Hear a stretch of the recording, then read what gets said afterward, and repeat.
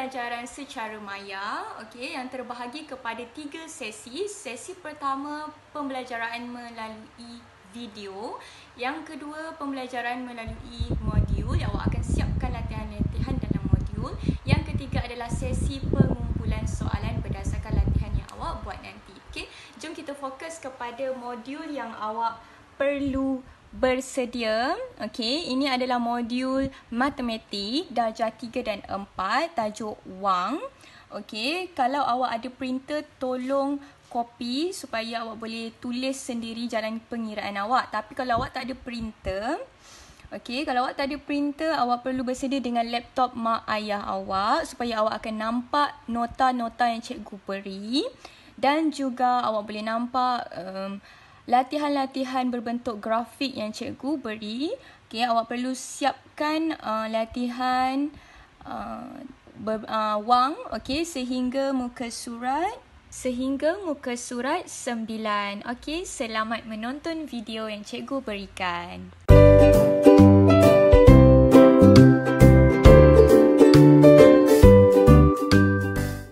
Baiklah, ini adalah contoh wang kertas dan wang shilling yang kita gunakan sehari-harian. Okey, ada banyak jenis wang kertas, RM100, RM50, RM20. Seterusnya, apa yang awak perlu tahu juga adalah penukaran unit daripada RM kepada sen dan sen kepada RM. Untuk menukar unit RM kepada sen, awak perlu mendarabkan dengan 100 dan untuk menukarkan sen kepada RM perlulah bahagi dengan 100. Jadi mari kita lihat contoh soalan penukaran unit.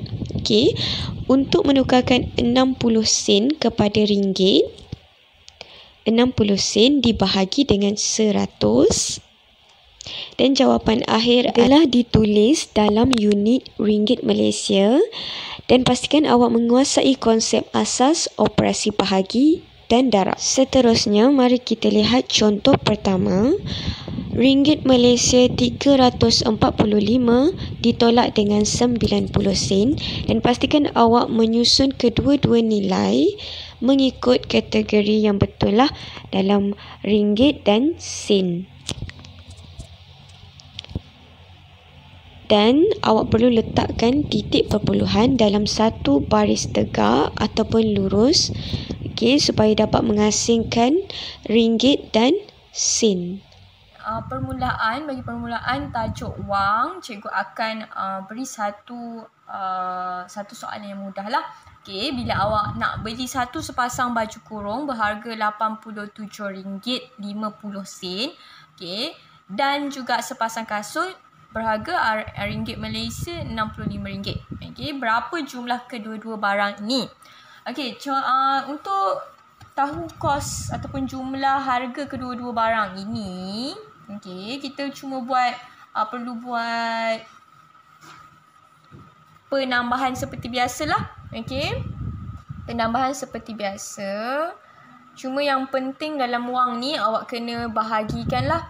Okey, bahagikan ini adalah ringgit. Okey, dan sebelah sini adalah sen.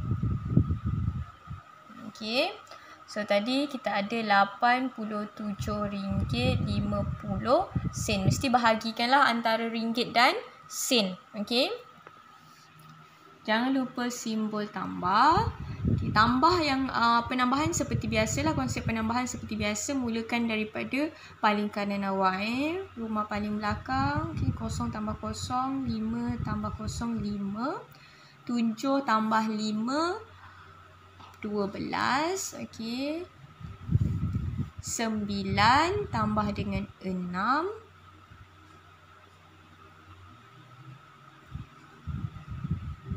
dapat 15. Okey, jangan lupa tulis unit RM ataupun sen nanti.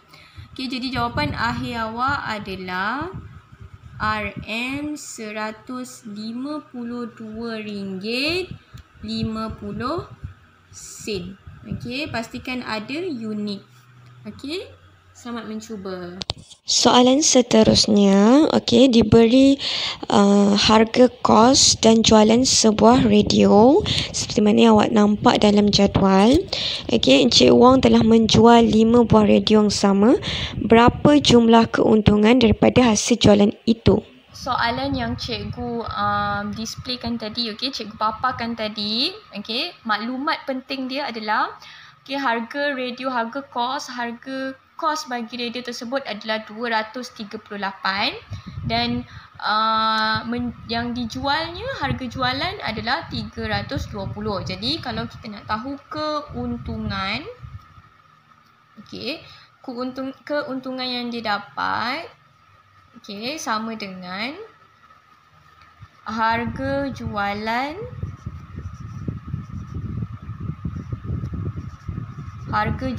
tolak dengan harga kos. Okey. Jadi awak perlu buat harga jualan adalah RM 320. Okey. Tolak dengan harga kos adalah 238. Okey, jadi awak buat operasi penolakan seperti biasalah. 0 tolak 8 tak dapat, kita akan pinjam nombor sebelah 10. Okey, 10 tolak 8 2. 1 nak tolak 3 pun tak boleh, pinjam, tinggal 2. 11 tolak 3 jadi 8. 2 tolak 2 kosong. Jadi keuntungan yang didapat adalah RM82. Pastikan awak jangan lupa tulis unit. Okey. Okey, sambungan daripada soalan tadi. Okey, Encik Wong menjual 5 buah radio yang sama. Jadi kita dah kira keuntungannya. Okey, keuntungan sebuah radio adalah sebanyak RM82. Ini untuk sebuah radio. Jadi dia nak tahu keuntungan bila dia jual 5 buah radio yang sama. Okey. Jadi kita darab dengan 5 lah. Darab balik keuntungan dia tadi. So, operasi darab seperti biasa. 5 darab 2 10. 8 darab 5 40 tambah 1 41. Jadi keuntungan bila Encik Wong menjual 5 buah radio yang sama adalah RM410. Okey.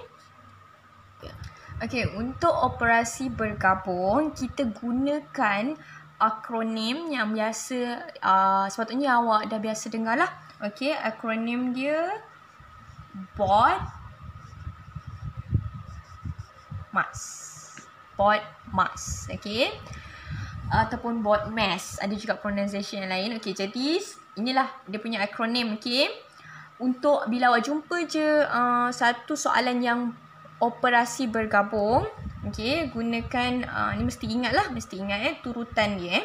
B dahulu. Okey, B adalah untuk apa? B simbol bracket, untuk bracket. Okey.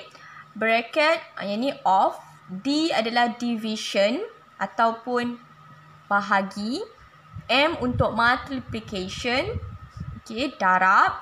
A untuk addition, tambah. S untuk subtraction, tolak. Jadi perlu ikut urutan ni lah. Yang pertama sekali bila awak jumpa bracket, awak kena selesaikan bracket dahulu, nombor 1.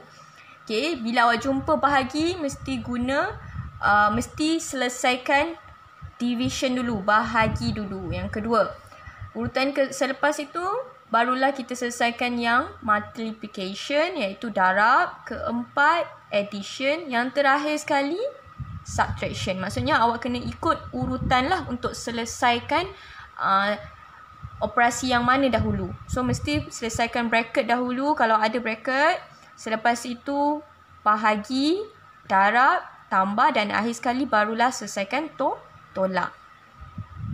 Okey, untuk soalan ini RM12,420 darab dengan 4 bahagi 2. Jadi yang mana kita nak selesaikan dulu, ikut urutan, okay, bracket tak ada tapi kita ada division, okay, iaitu bahagi, selepas tu barulah multiplication, okay, ikut urutan. Jadi kita akan selesaikan operasi bahagi dahulu. Okay, 4 bahagi dengan 2. Okay, senang sangat. Okay, awak akan dapat 2 lah. Okay, jadi dah dapat 2. Kat sini awak selesaikan. Okay, sebenarnya awak dah settlekan lah. Ini awak dapat 2. Jadi RM 12,420